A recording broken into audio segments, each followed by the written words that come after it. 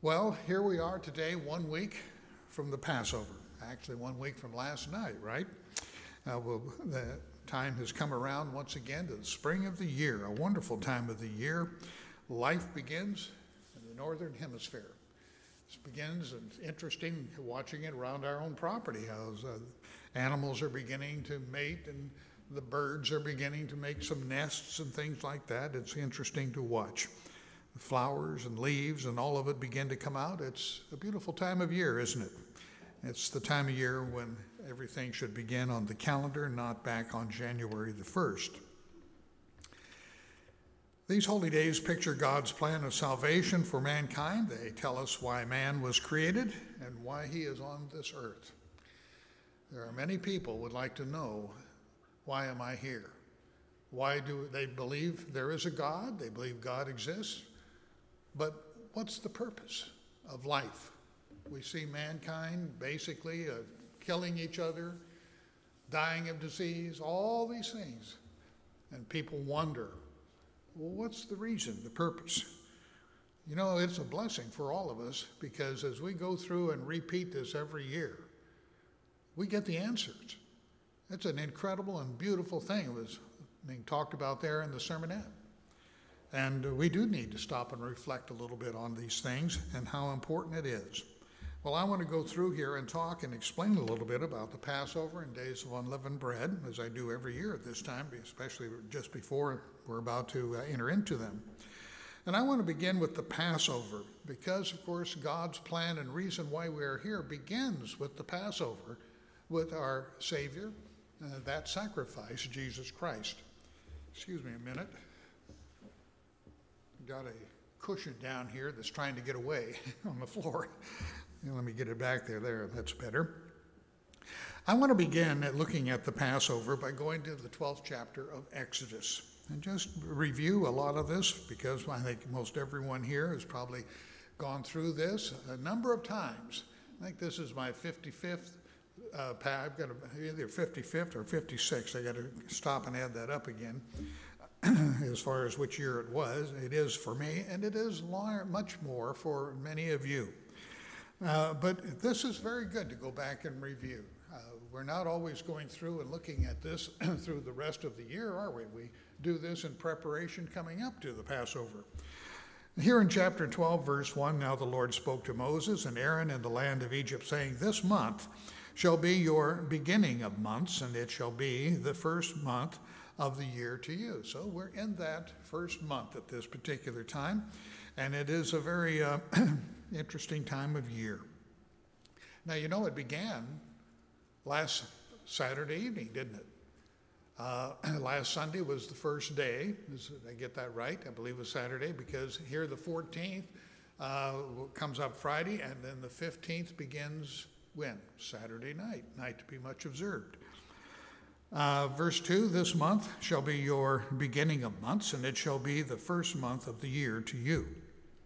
Speak to all the congregation of Israel, saying, on the 10th of this month, every man shall take for himself a lamb according to the house of his father, a lamb for a household.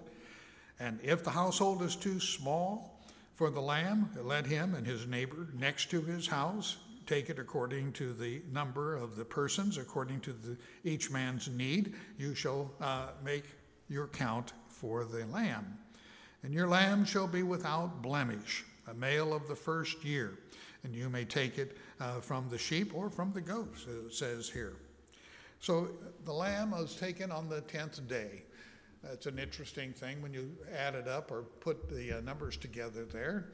The 10th day, all days, of course, begin at sundown and end at sundown the next day, right?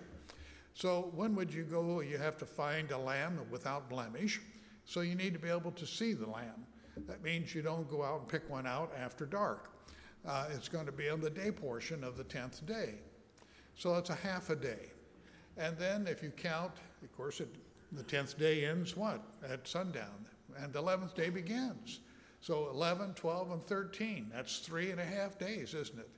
And at the end of the 13th day, what do you have? The beginning of the 14th day. And so it corresponds to the ministry of Jesus Christ, 3.5 years. It's really quite interesting. And of course, that lamb has to be without blemish, physically perfect as much as you can see with the naked eye, and representing our Savior, because of course he is that lamb, represented by that lamb, and the lamb is an innocent thing. You have a little lamb. Now,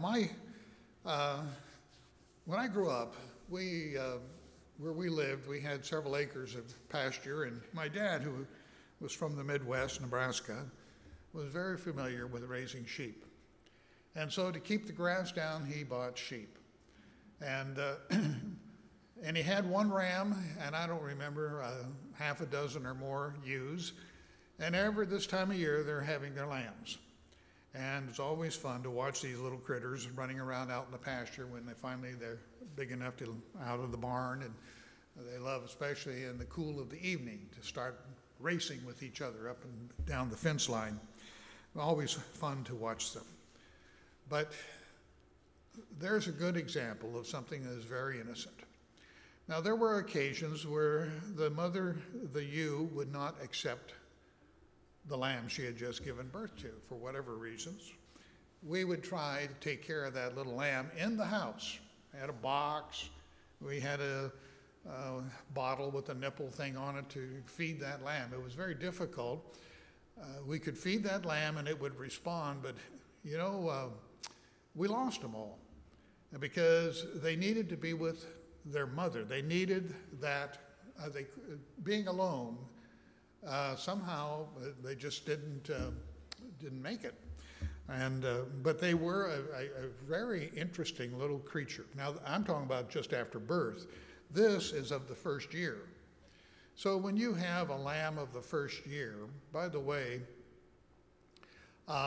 if it is toward the end of that first year in its life, it'll be pretty well grown, and because we would take them to market in August, and they would be pretty well growing up, and of course then they would usually the packing companies or whatever would buy them.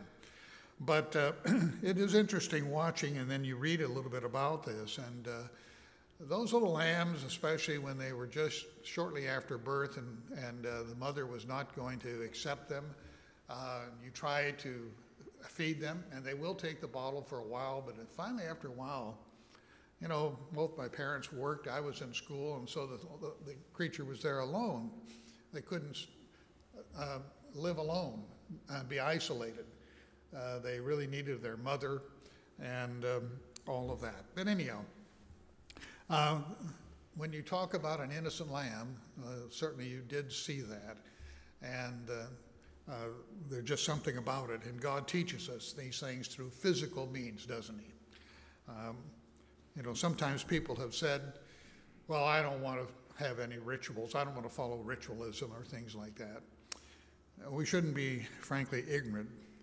Baptism is a ritual, and there is a teaching in it, and that we are drowning and putting to death the old self. God teaches us things through physical means. People did not always have the Bible.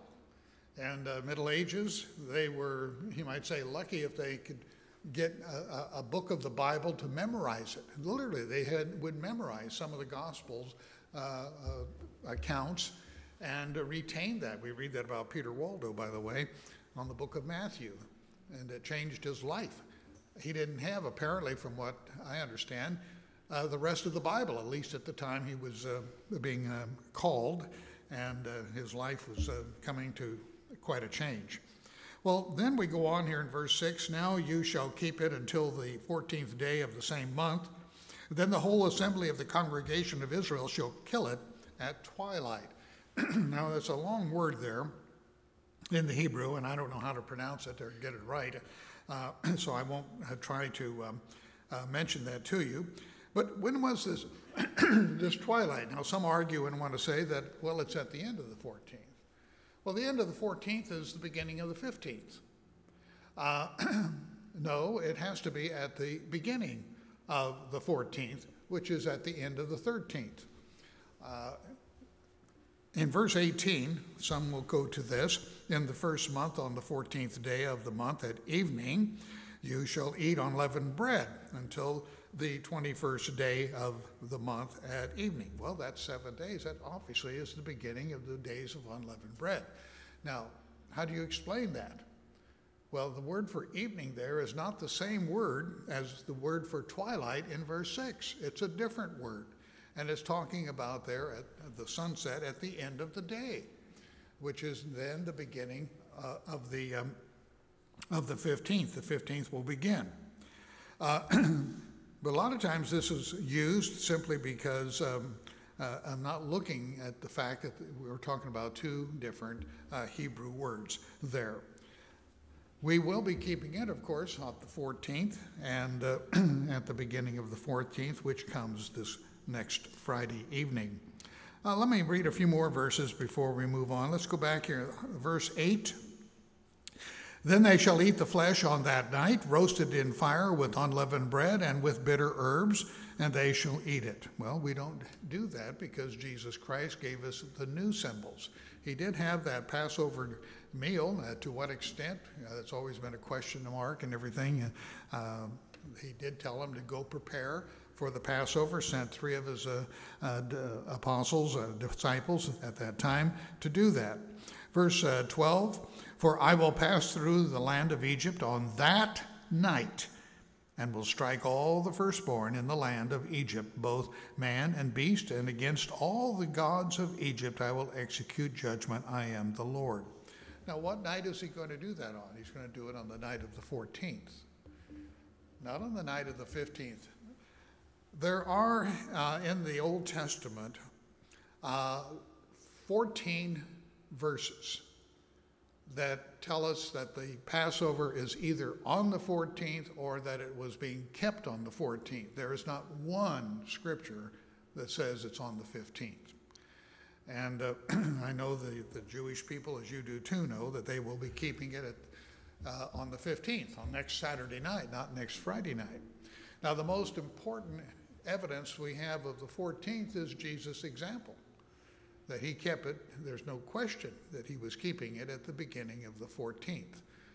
There was no question from the apostles when he said, who was it? I forgot which ones. I think it was Peter, James, and John probably.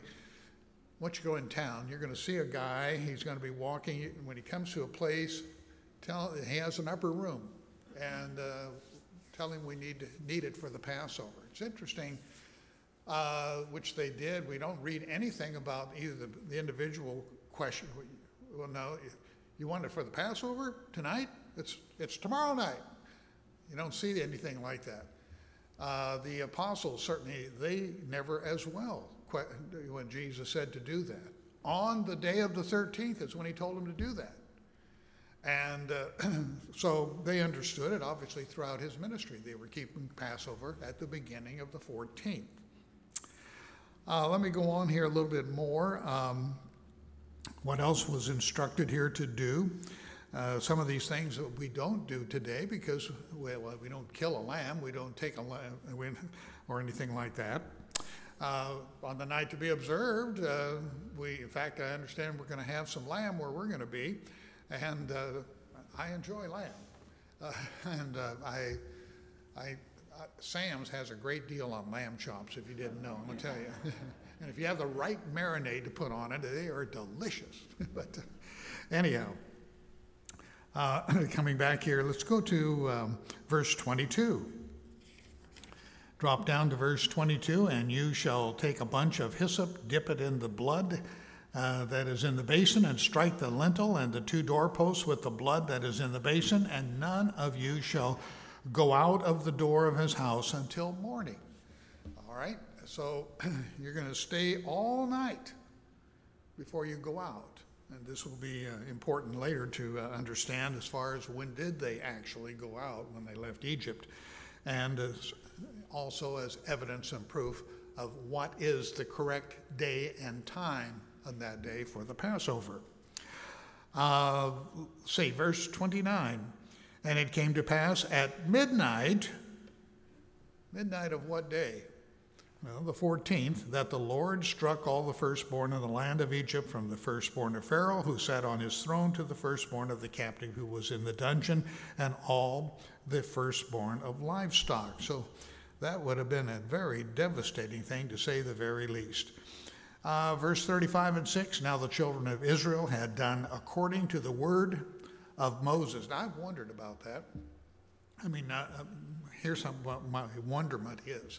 When you realize when they get out into the desert, and before they even got through the Red Sea, all the complaining, and down the coast of the Sinai and everything, when they were out of water, wanted meat and all these things. Oh, go back to Egypt where we have leeks and onions and all these type of things. Did everything. Nobody questioned Moses here. Did you notice that? What do you mean? That we have to kill this lamb and put the blood on the doorpost? I don't know. Look at the Sabbath, Exodus 16. They were out there on the Sabbath trying to find manna, and that's why I kind of wonder. I guess everybody did exactly what they were supposed to do. It's just that it didn't last. I mean, they can. It wasn't long before somebody was trying to, see how far they could go without, and get away with it or something. But not on the Passover. They all did exactly as Moses said there in and instructed from God on verse 35. They had asked from the Egyptians articles of silver, gold. Verse 36, the Lord had given the people favor in the sight of the Egyptians, so that they granted them what they requested. But the first part of verse 35, now the children of Israel had done according to the word of Moses. Probably the only time they ever did, which is amazing. And and certainly God blessed them for it in that. All right, let's, a couple things here that I don't want to take, a few things I do want to mention in what it pictures here. Let's go to Isaiah 53. I know it's going to be read at the Passover service, so I won't belabor it too long, but I do want to catch this verse because of what it says. We'll go to from there to the New Testament. In Isaiah 53, verse 7, he was oppressed, he was afflicted, yet he opened not his mouth. He was led as a lamb to the slaughter, and as a sheep before its shearers is silent, so he opened not his mouth. He was like the lamb. And it's very interesting how all of this comes together. Now, with that in mind, let's go to John 1 quickly. In John chapter 1, and John the Baptist understood who his cousin really was. In John 1:29, the next day John saw Jesus coming toward him and said, "Behold, the Lamb of God who takes away the sin of the world." Very clearly understood. And I think I've mentioned as we go through the book of Revelation, you don't see anything in there about referring to Jesus as the Christ. It's always the Lamb in the book of Revelation. And much of that comes back, of course, to the Passover lamb. One other one here is in 1 Peter. And chapter 1, verse 19 and 20. But with the precious blood of Christ, as of a lamb without blemish and without spot. Perfect, never sinned. Verse 20, he indeed was foreordained before the foundation of the world, but was manifest in these last times for you, for all of us. And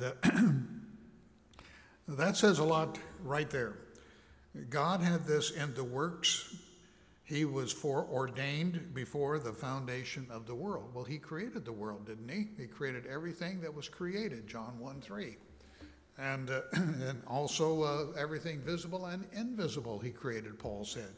God created it all, but as he says in Ephesians, through Jesus Christ, Ephesians 3:9. You know, I enjoy, I'm fascinated, I'm interested when I go out to West, and I think Mr. Walker was too last year. You see some of these places where these incredible creatures called dinosaurs were dug up. And you wonder about the earth. If things work out, we hope to take a vacation in June to be out there to the national parks in Utah and all of that. But a couple of years ago, we were in Canada, Alberta province. And in the town of Drumheller, the Royal Ryrie Museum is an absolute incredible thing to go see. You can't believe it until you're there, of what they have dug up all around that place. And you look and you know, there was a time, and the reason I'm telling you this is because what did it say? Before the foundation of the world. Who created those dinosaurs? Jesus Christ did. And God did, but through him. There were ages. I understand there's no word for time in the Greek, so it uses the word eon, meaning ages and everything. But it's, you know, there is no time in one sense for God. Time for us, and when physical things were created, certainly you could say time as we know it began. But what is time for us? It's the rotation of the earth, the moon around the earth, and the two of them around the sun. That's how we calculate. What's time for God? Is there in eternity really time as you and I would think of it? Most likely not. So anyhow, coming back here, that's a fascinating scripture. Indeed, he, Christ, was foreordained before the foundation of the world, but was manifest in these last times for you. Now, if you go up to Cincinnati and south of 50 miles there in Kentucky, where they have the big ark, that the people behind that were the ones who, the Creation Institute or whatever it's called out of San Diego years ago, and they were the ones that produced the book that we used in second year Bible, as we called it, in the first semester, going through Genesis and everything. They believe that, of course, the earth is only 6,000 years old, and that all these creatures, because they have little dinosaurs up there as well, you go through it. It's a very fascinating thing, I've been told. Hopefully we can get up there to go through it sometime. I do trust that they followed to the best of their ability the measurements and so forth listed on the ark in the book of Genesis. But the interpretation of the earth and all creatures that are extinct today that once lived on this earth that we would disagree with. Again, see what an incredible thing it is. Foreordained before the foundation, foreordained before the ages of life that existed, that does not exist today. And a long time ago, God has had a great, great plan, and that plan has been centered from the beginning on man. On man. It's a phenomenal thing, incredible thing. And here we are in the end of this age and awaiting the return of our Savior to this earth. All right, moving along. Let's go to Leviticus 23. I have something I want to add here on Leviticus 23. Well, not to it, but because of, you'll see in a moment. Leviticus 23.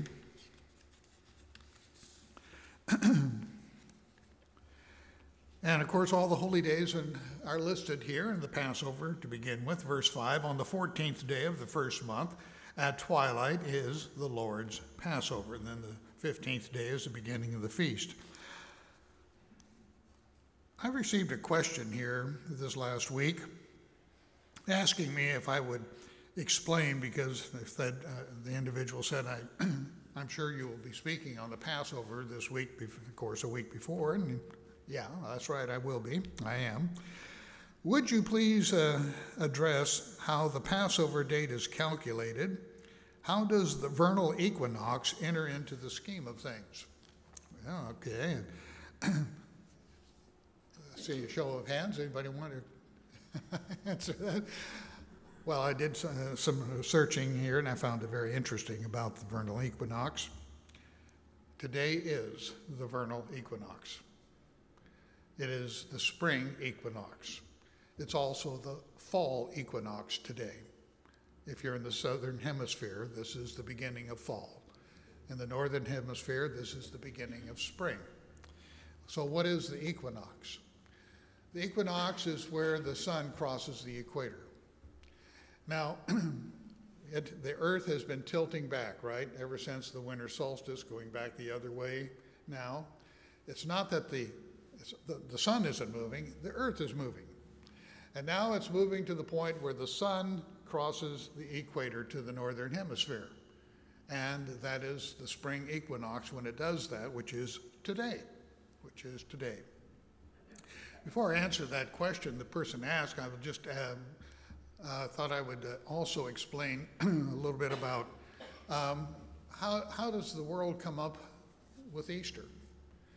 Easter this year is on the 4th of April, the day after the last day of unleavened bread, which is on Sabbath of the 3rd of April. The way that it was calculated, of course, and it began in the 2nd century with the quartodeciman controversy, because the Catholic Church at that time did not want anything that appeared to be Jewish, certainly not the Passover.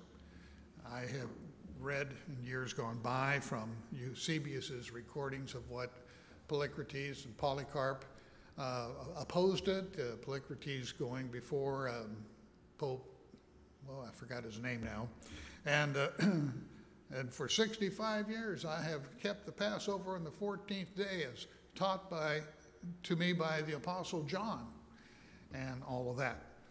Well, what was set up was that the Easter every year in the Western Church was to follow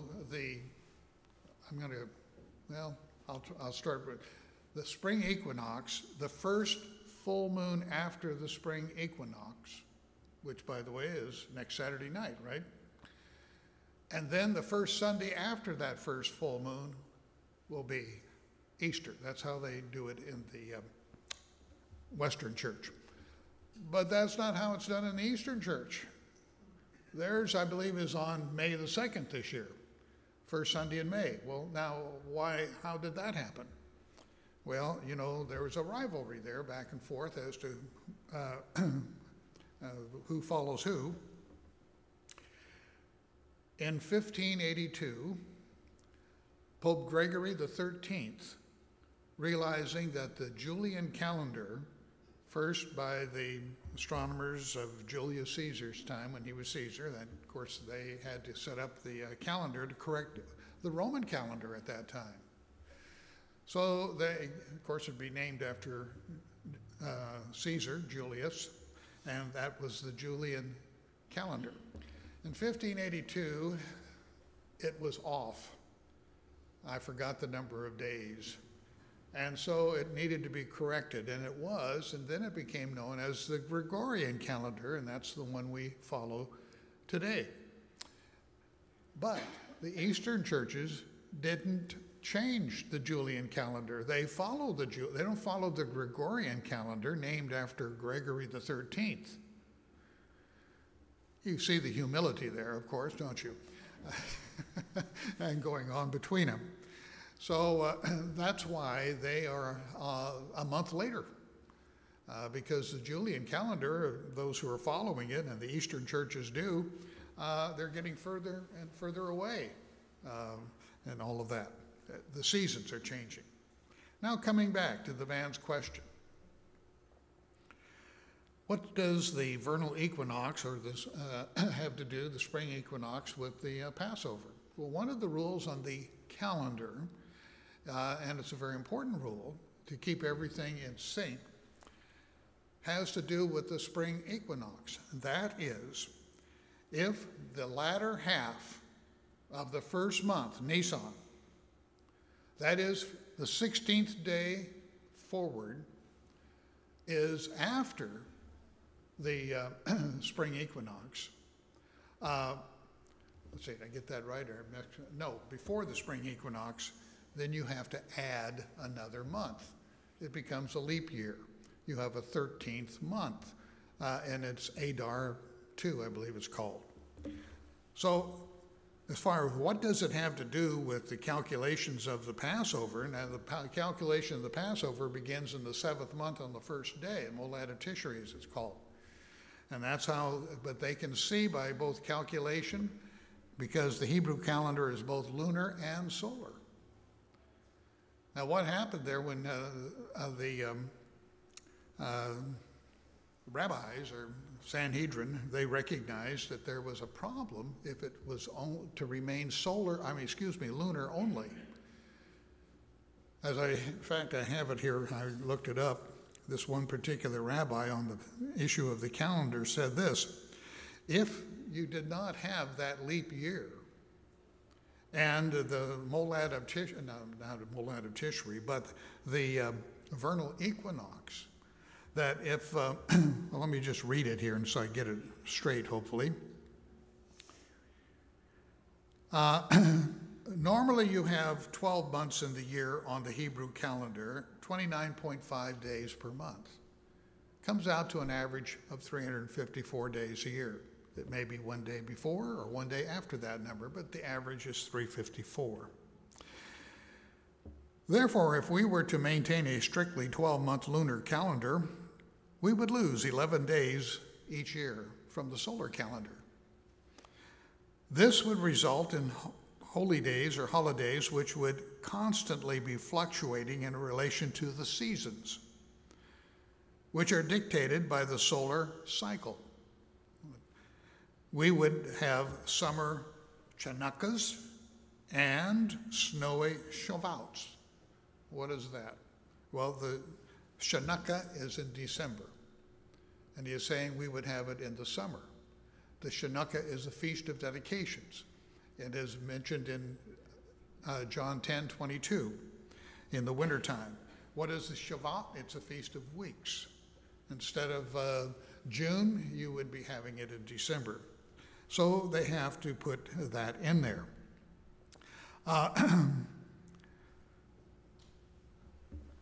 Now, the month of the holiday of Passover always falls during the spring season. This is accomplished through 13-month leap years, which were added to the calendar approximately once every 3 years. And during these years, a second month of Adar was added to the calendar, became Adar 2. Now, if the spring equinox would fall later than the first half of Nisan, then the year was automatically declared to be a leap year. You're safe this year. Let me say that again. If the spring equinox, the vernal equinox, would fall later than the first half of Nisan, that is 1 through 15 days, then the year was automatically declared to be a leap year. Why? So that you keep it within the seasons. You keep it within the seasons. So I don't know if I answered this individual's question, but I gave it my best shot there, looked some things up. It was very interesting to me, and looking it up too, I wasn't aware of that, as far as that it was very important in determining whether on the calendar there was a leap year or not. All right, we come back here just to go on. I thought he asked me if I would answer that, so I gave it a shot. I have spoken on the calendar in the past, not here, and I try to make it as simple as I possibly, because you can get pretty complicated on some of these things. And I might do that again in a Bible study or whatever, go through the things about the calendar. It's also a very fascinating subject when you really see how the rules and all that God gave to the Jews in keeping that calendar, and how actually it is probably the most perfect calendar there is, and it's over a 19-year cycle of time. But that will be for another day. Coming back here to today's subject.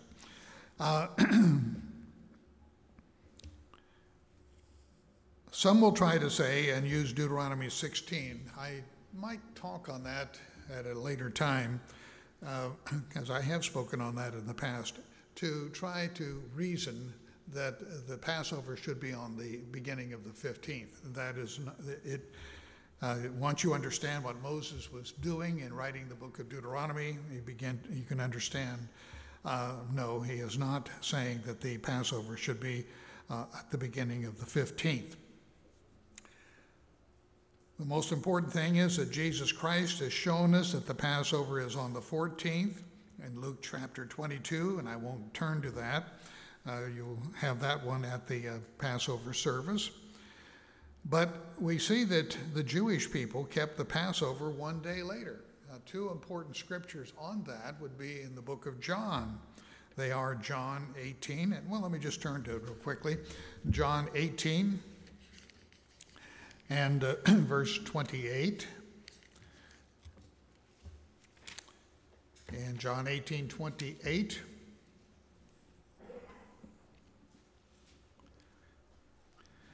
Then they led Jesus from Caiaphas to the praetorium, and it was early morning. But they themselves did not go into the praetorium, lest they should be defiled, but that they might eat the Passover, which was, of course, going to be that next evening.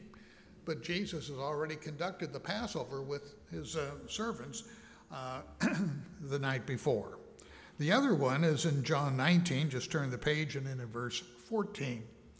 Now it was the preparation day of the Passover, and about the 6th hour, and he said to the Jews, "Behold your king." So they wanted everything taken care of and wanted the people down off of the crosses or the stakes, either way, that they were using there, because you had two criminals there, one on each side. And they wanted them down before the beginning of the Sabbath and the Passover that they kept, which was, of course, that evening at sundown. Well, Jesus kept it, and he is called our Passover in 1 Corinthians 5 and verse 7. He is not called our Easter, is he? It's amazing how every year very sincere people look forward to Easter. I was listening to the commercial on Fox yesterday, and it's a Baptist minister out of Dallas who sometimes is commentator on Sunday mornings on Fox, was advertising something there for Easter and wishing everybody a wonderful Easter, and seemed to be very sincere and all of that. And many people, I don't question the sincerity, but they certainly can be sincerely wrong. Well, nobody stops to ask not only what is Easter, but who is Easter? It's a name. And what has it got to do with the resurrection of Jesus Christ? What does it have to do with anything with Jesus Christ? Nobody ever questions it. Well, of course, I didn't question it either, because I was pretty young. When I first began to, I would have probably been 17 years old when I first understood or even thought to question it. And I guess everybody's like that. They never think to question it. I quoted from a book by Lee Strobel here recently, and I've used some of his books, which are very good because of the research he goes in, and having to do on Christ and faith. And in that book, somewhere, I marked it, he makes a comment just about the Easter experience. And I remember when I read that first time, a man here was doing, frankly, a very excellent job of proving the point of the book. But then he makes this statement and just goes right on like everybody would, and no question. Well, why didn't you look into that, Mr. Strobel, and prove to yourself one way or the other? You know, what does that mean? Well, people just simply do not recognize or even question. But that scripture, 1 Corinthians 5:7, is a very important scripture to all of us. And that Jesus Christ is our Passover. He is the Lamb of God. He is not the Easter bunny or anything like that. But these are things, points of truth, aren't they? We want to always cling to and to hold on to. All right, now let's move on past the Passover. I don't want to let our ministers here who are going to conduct it explain much more about it as you go through each part of the Passover next Friday evening. Let's ask this question, though. Who should participate in the Passover? That does come up every year. Should every single adult and child partake of the Passover? I've had people in the past, very new, and they wanted their children to come and be able to partake of the Passover and, have to sit down and explain it to them. I've had people come who, were not baptized. I've been baptized, and it was by immersion, and in whatever church and that type of thing. Well, isn't that enough? And we'll take a look and see what it says here. First of all, let's go to chapter 12 of Exodus again. Exodus 12,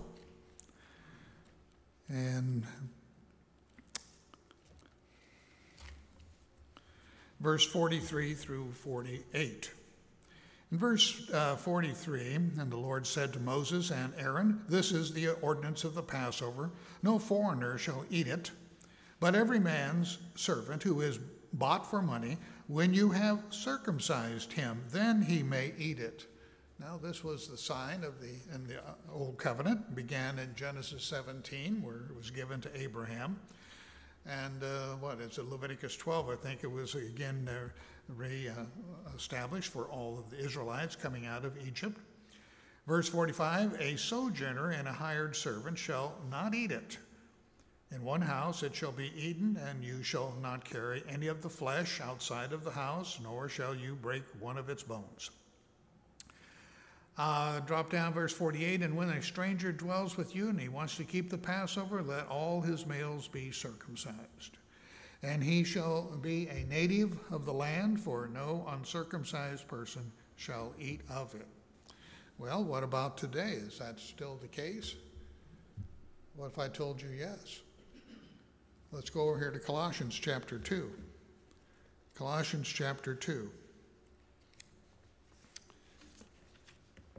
And verse 11 and 12. Paul writes, "In him you were also circumcised with a circumcision made without hands, by putting off the body of the sins of the flesh by the circumcision of Christ, buried with him in baptism, in which you also were raised with him through faith in the working of God, who raised him from the dead." So there is a New Testament circumcision, right? You know that already, I'm sure, but it's good to be reminded in case people should ever say something to you about it. And it is through repentance, baptism, and also the laying on of hands to receive God's Holy Spirit. We know in Acts 2, verse 38, they asked Peter, "What should we do?" And he said, "Repent and be baptized, and you shall receive the gift of the Holy Spirit."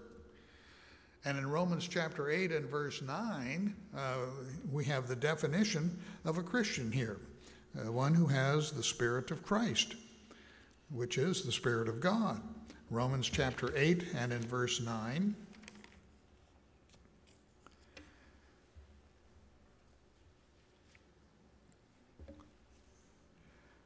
"You are not in the flesh, but in the Spirit, if indeed the Spirit of God dwells in you.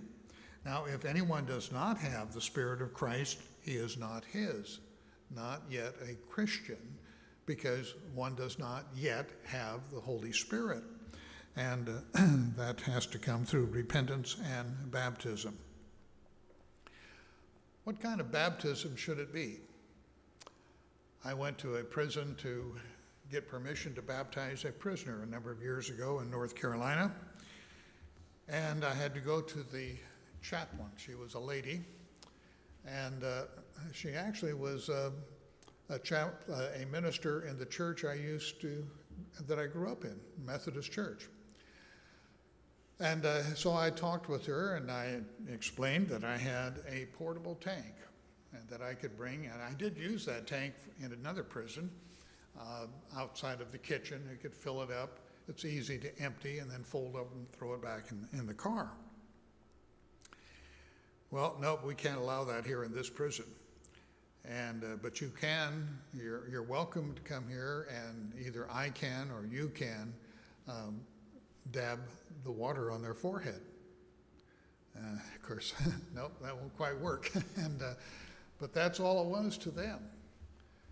I have run across ministers who think it's not necessary to repent and be baptized. It's an option, it's fine, option, but it's not required.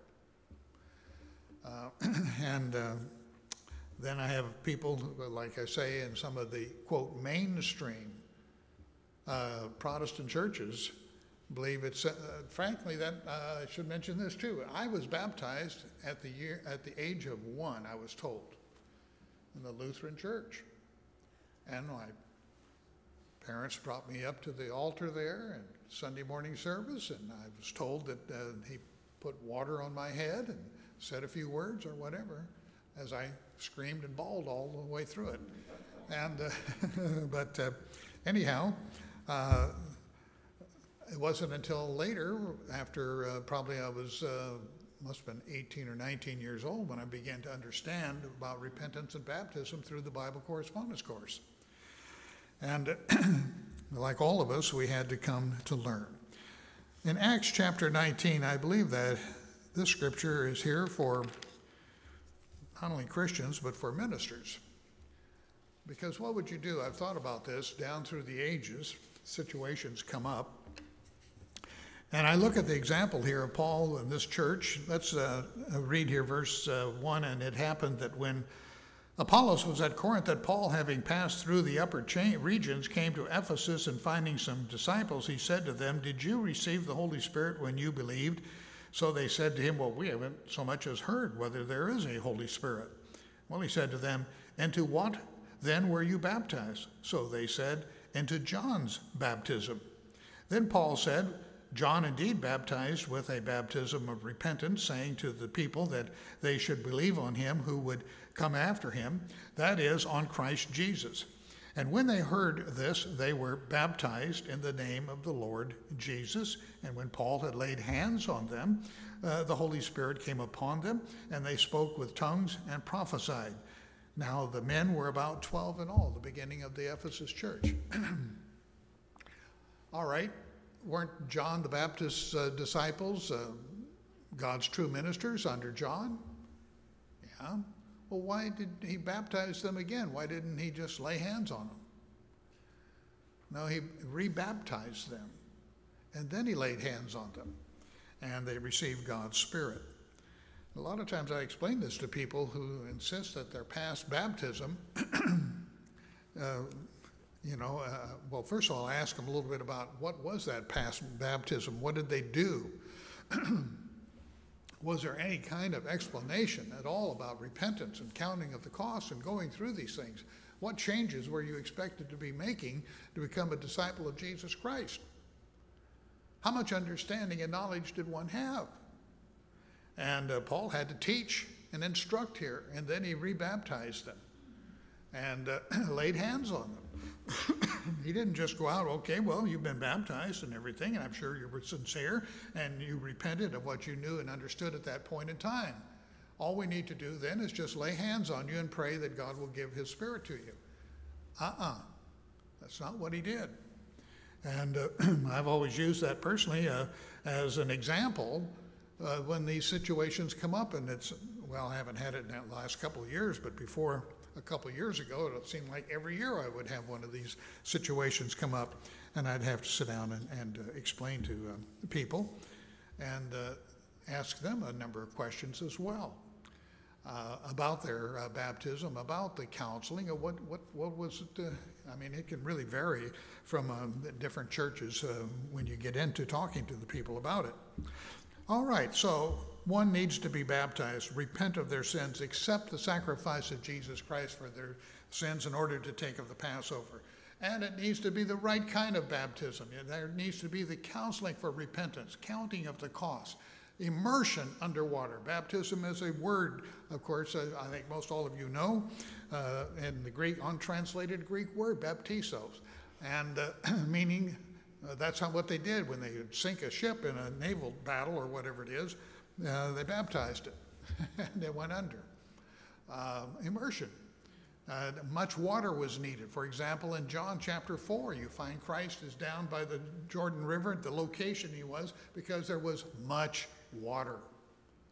Much water. Now, how did 3,000 people get baptized in Jerusalem on the day of Pentecost? Did they all take a 20-mile hike down to the Jordan River? The only water source up there are two big pools.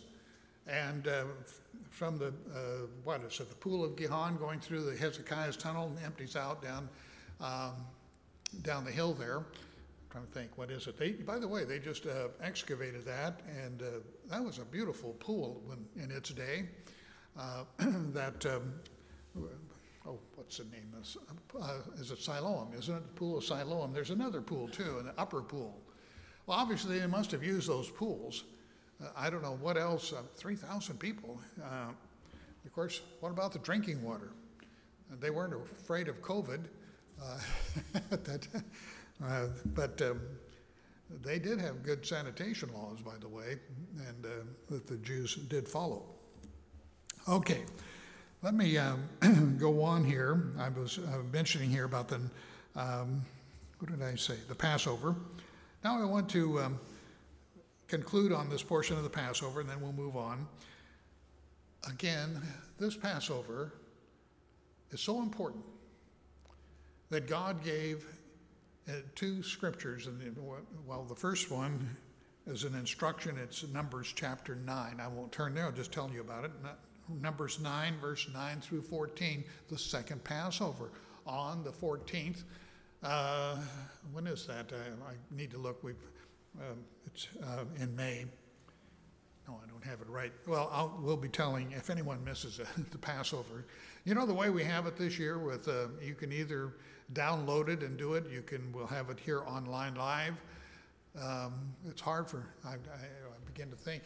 Well, I can see some people like Mr. Thompson probably won't be able to make it because of his situation. There may be some others too that because of surgeries or sicknesses or whatever. And so God provides the second Passover. That's how important it is. Nothing, you don't have a second Feast of Tabernacles, right? There's no second to any other holy day occasion. And of course, this is not a holy day, but it is a memorial that we keep every year. The other scripture is in Chronicles, 2 Chronicles 30 and verse 2 and 3. Now, in that situation, the temple had been locked up, I think, for so many years, and Hezekiah was the one who, I don't remember all the circumstances. Anyhow, he had it onboarded. I believe there was a Huldah the prophetess also there that may have, one thing led to another. Anyhow, they found out about Numbers 9. And so you find recorded in 2 Chronicles 30 that it was too late for this first Passover, so they took the second, according to Numbers 9. So that's why it's recorded there in 2 Chronicles chapter 30. Let's go to the 7 days of unleavened bread. The feast begins with the night to be observed. We see that here in Exodus 12, verses 40 through 42. And this, of course, is different. You don't have to be circumcised physically of the Old Testament or spiritually in the New Testament to be observing this. All of Israel observed the night to be observed because they came out of Egypt. And so here in chapter 12 and verse, get to it here, and verse 40 through 42, now the sojourn of the children of Israel who lived in Egypt was 430 years. It came to pass at the end of the 430 years on that very same day. Isn't it interesting? That means that 430 years before, when this was given to Abraham, that it was on the 15th, wasn't it, of Nisan. Yet it's not recorded as such in Genesis. On the very same day, it came to pass that all the armies of the Lord went out from the land of Egypt. It is a night of solemn observance to the Lord for bringing them out of the land of Egypt. And this is the night of the Lord, a solemn observance for all the children of Israel throughout their generations. So, yes, it is not a commanded assembly in the New Testament church. It is something that is a tradition in the church that we follow. And we have symbolically, in that sense, come out of what? Egypt, spiritually speaking, and become a new individual, and to walk in a whole different way of life as we learn to put away, as Paul would say in 1 Corinthians 5 there, the leaven of malice and evil, and put on the unleavened bread of sincerity and truth. And that's the life we want to live and follow. Yes, it is something. We traditionally have a nice meal. And I'm hesitant to say it is, it's not the Passover where we are a solemn memorial to a death, which is what that is. But this is obviously because the Israelites did go out with a high hand, didn't they?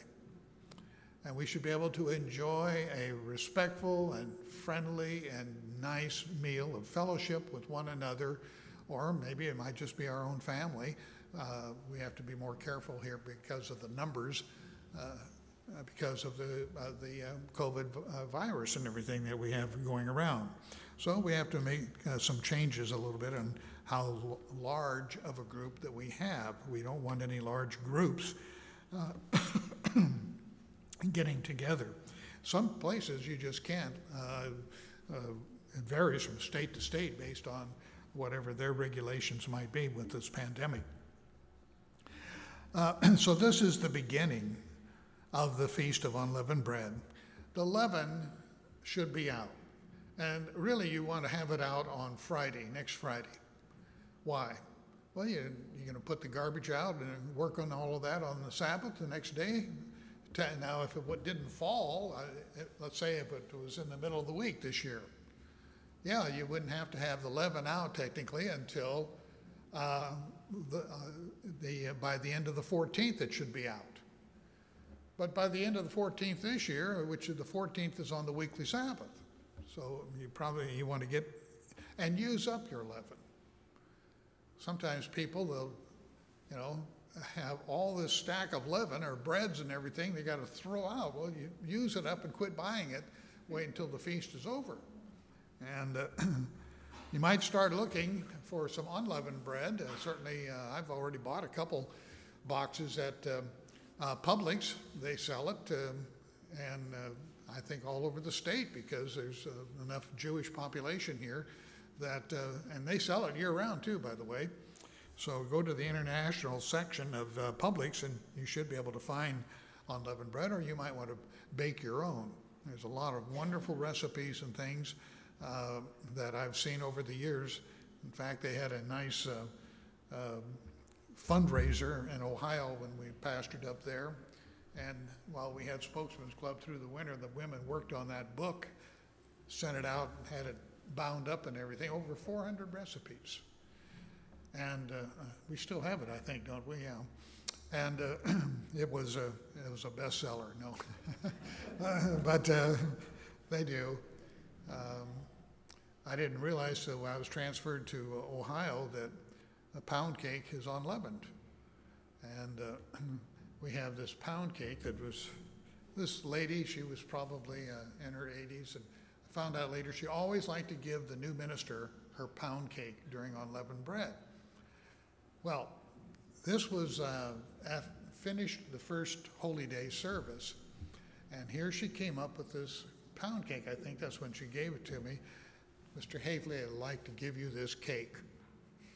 And I looked at it, and I thought, I didn't know, I found out afterwards, that thing was really, it was a big, tall one, too. And I thought, how can it be like that and not have leaven in it? and I was trying, what am I going to say here? I got to be Because I kept thinking, well, she ought to know that there shouldn't be any leaven here. And, you know, 'cause I knew she wasn't brand new in the church or anything. So finally, I think you told me, wasn't it, that informed me that pound cakes don't, for the most, I guess you could put it in, but for the most part, they can be stacked up high without leaven. And they're very good too, by the way. Anyhow, coming back here. You know, it's interesting, we will learn at the Passover a little bit about unleavened bread in the sense that John chapter 6, I don't want to take too much time to go in that. I'm going to wait for you to hear that. And you should go back and read John 6 before Passover as well. But you will find there that Jesus said, I am the bread of life. I'm the bread of life. Now, what kind of bread? Leavened or unleavened? Jesus Christ is unleavened, isn't he? And everything is to teach us something, to learn from the physical, because there's been a time when God's people never had access to a Bible, as I mentioned earlier, and like we have multiple copies we can have. We are rich in that sense, aren't we? You think about how I saw the family Bible my parents had. It was this big thing, huge and heavy. King James Bible, that was it. And if you got a family King James Bible in the 19th century, carried over and handed down to your children in the 20th century, now that was something. That was valued and looked at. Well, we buy Bibles, order Bibles of all kinds, you know, today, and don't stop to think how incredibly blessed we are in that regard. Well, we are to put out all of the leaven, and certainly, well, what is the leaven? I think you all know anything with yeast, baking powder, and baking soda. I was just checking a couple boxes of things that we had in our house, and I found yeast in one. I wasn't expecting it, and I looked there, this stuff's got yeast in it. And so be looking around as you begin to do your spring house cleaning to put the leaven out. We have, if you probably already have started, but if you haven't, you got plenty of time to use up that which you know has leaven in it, and to look around and see what products you might have in the cupboard that use some sort, it will either say leavening or it'll say yeast. And, you know, like myself, a lot of times I don't always recognize it or expect it, and I happen to be just looking to see. One of the reasons I was looking to see was because I was about to buy that same product again and that we were going to use. And it had to do with, well, I'll tell you what it was. It was I like bake and shake on my chicken and fix it up, and then guess what? That's got yeast in it. Well, maybe a lot of you ladies already knew that. But anyhow, so we learn every year something new. And try this year to see if you can make it through without buying a hamburger during unleavened bread. I hear these stories every year. And now I have to admit, I was out playing golf with a couple other ministers in Ohio during the days of unleavened bread. We had just finished 9. It was hot, tired. We hadn't had any lunch. We're ready to make the turn to go out for the back 9. I go by the snack bar there and ordered a drink, and I saw those turkey sandwiches over there, and I give me one of those too. And this other minister said, "You don't want that." I said, "Yes, I do. I want that too." And finally, it dawned on me, you know, he was sending coded messages and everything. But we have to be on our toes, and there is a spiritual lesson in all of these little mistakes and things that may happen during these days of unleavened bread. We later may laugh about it, but also there's a seriousness about it too. And as we think about it in terms of our life and putting sin out of our life. So I won't get into a lot of things. We've had lists of things that have leavening in them. If you have questions, I do have some lists at home. If you have a question about what is and is not leavening, that I can certainly pass on to you. But certainly God wants us to have a joyous, a wonderful feast of unleavened bread in every way and in every respect. The key to a lot of this is preparation, isn't it? Preparation both physically and preparation especially spiritually for Passover and also for the days of unleavened bread. Well, brethren, these are all spiritual feasts we're about to come into. And like most things, God teaches Christians through physical acts. So let's be prepared for a very meaningful Passover and for a great feast of unleavened bread.